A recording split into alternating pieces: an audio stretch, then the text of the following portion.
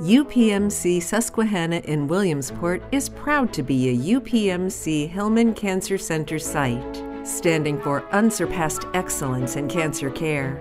A National Cancer Care Institute designated comprehensive cancer center and one of the largest integrated cancer networks in the country. This means our patients have increased access to renowned cancer specialists, cutting-edge research in immunotherapy, and more than 300 leading-edge clinical trials. Our facility, located at UPMC Susquehanna Williamsport Regional Medical Center, Divine Providence Campus, specializes in medical, radiation, and surgical oncology, immunotherapy, and hormone therapy, and provides on-site social service assistance, nutritional counseling, and more.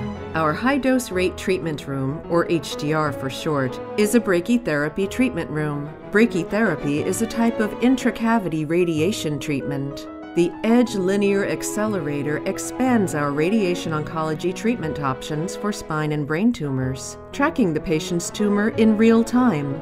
The tumor location is precisely calculated, allowing for patient movement, also accounting for and monitoring respiratory motion. With the ability to pinpoint the exact location of the tumor, the radiation dose is minimized to surrounding healthy tissues. Radiation therapists monitor and communicate to patients receiving treatment from the Edge in this area.